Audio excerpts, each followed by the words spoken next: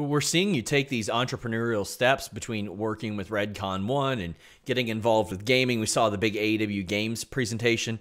In your own words, you said you're getting older, which seems like this age is around the prime for a wrestler these days, but everybody's different. We've heard Cody say things like he might want to become a senator.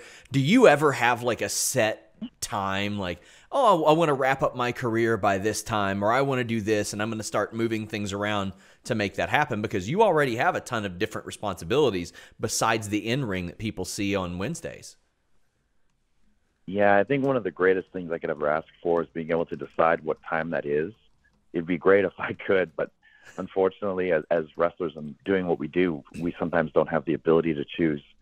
I remember right before we did, you brought up the AJ Styles turn, but earlier on in the year before, I had a very terrible herniation in my neck. And it was the first time I ever had to ask for time off in professional wrestling. I'd lost all power on the right side of my body. And I thought that was it. I thought that I was going to have to wrap it up, and maybe I was already sort of winding down.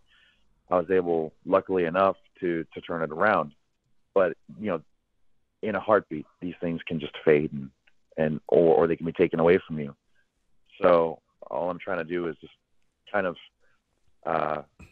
dip my fingers and toes and as much as I can.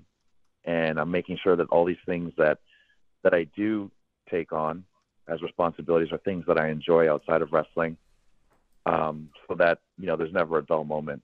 So the things that I do in the video game world, in anime, in, bodybuilding, fitness, all that stuff, these are interests of mine outside of wrestling. So I'm keeping busy, but I just want to make sure that if for some reason something happens in the ring or outside of it or whatever, you never know what's going to happen,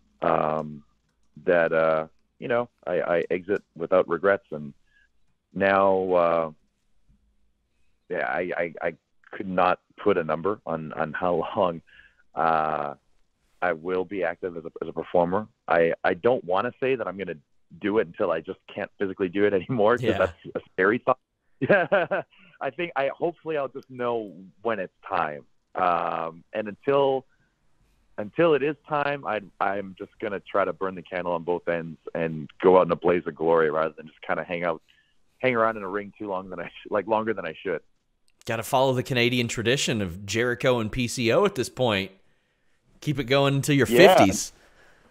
I mean, it's hard to imagine, but again, like I said, 5 years ago, with these supplements, who knows?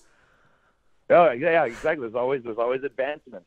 By the month, it seems there's something new on the horizon. So maybe